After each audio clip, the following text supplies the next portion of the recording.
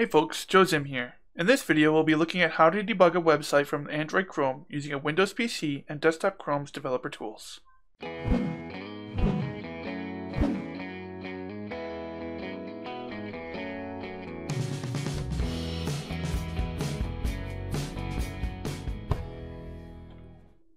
Before we can do any debugging, we need to set up our computer to be able to recognize our Android device and allow Chrome's developer tools to recognize and hook into the phone.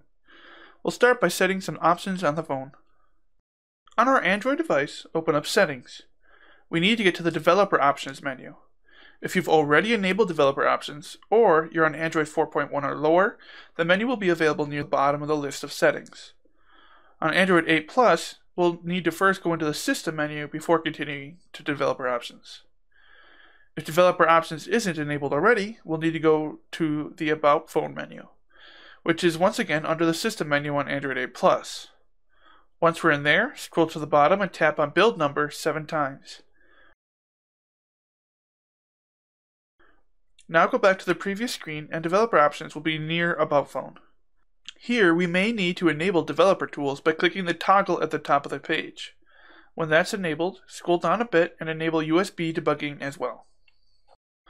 Let's move on to the PC. The first thing we'll need to do is install the USB drivers for your phone. You can go to the URL on the screen for a list of places to find the drivers, or you can just search for the drivers on the internet. I won't be showing how to install the drivers because the instructions vary greatly between manufacturers. Once we've got the driver installed, we'll also need ADB, which provides an interface for our PC to control our mobile device. The best place to get this is at the URL on the screen. Scroll down to the Downloads heading and choose the first link. Then click here to start download and choose the mirror you'd like to download from. After it's downloaded, run it to install ADB. Once it's installed, navigate to the folder where it's installed, which by default is Program Files x86 and Minimal ADB and Fastboot. Then we can double click on Command here to conveniently open up a command prompt window in this folder. From here, we can type in ADB start server, and that will start our ADB server for us. Now we can close the command prompt. The ADB server will need to be on anytime we wish to debug. If you restart your computer, the server will no longer be running. If you want the server to start up automatically with your computer, instead of having to follow the instructions I just showed you to start it up manually, go to your startup folder. Any file in this folder will be executed when your computer starts up. So let's create a new file here and name it adb.bat. You can name it whatever you want as long as it has the .bat extension.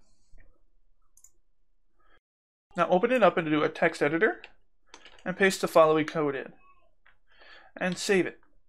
Now that file will be executed at startup and the ADB server should be already running anytime we need it.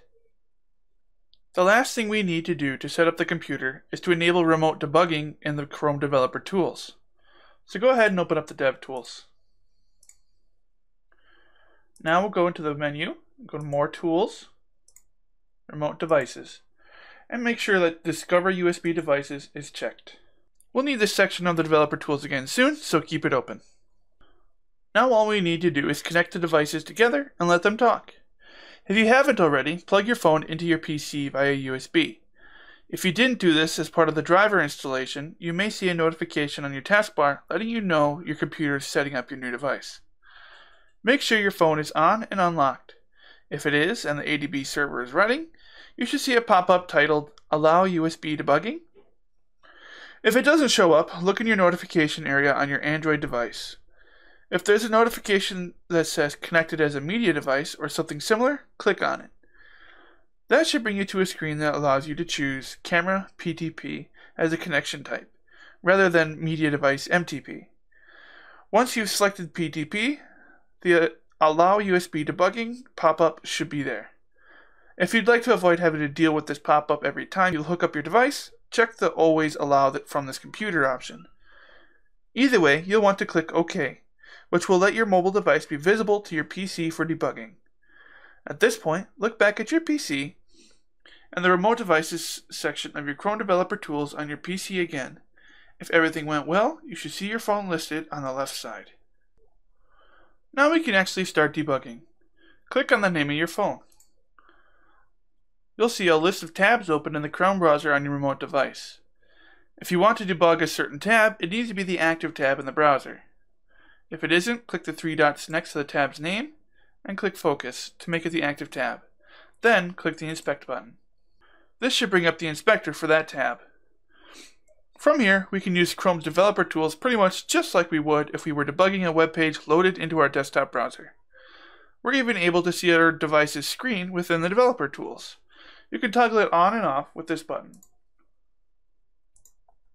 This is more than just a projection of the phone's screen. We can also use it to control the phone. You can click the tap, click and drag to swipe and scroll, or you can use your scroll wheel to scroll. If you hold Shift while dragging up, you can zoom in, and hold Shift while dragging down to zoom out, assuming the website you have allows zooming. Now the screencast uses a lot of the phone's processing power though, so you may want to turn it off if you're trying to measure any type of performance. And that's all we've got. We can now debug our mobile website like champs. Thank you for watching, and make sure to subscribe to see more content like this, and like the video to help this channel grow. God bless and happy coding.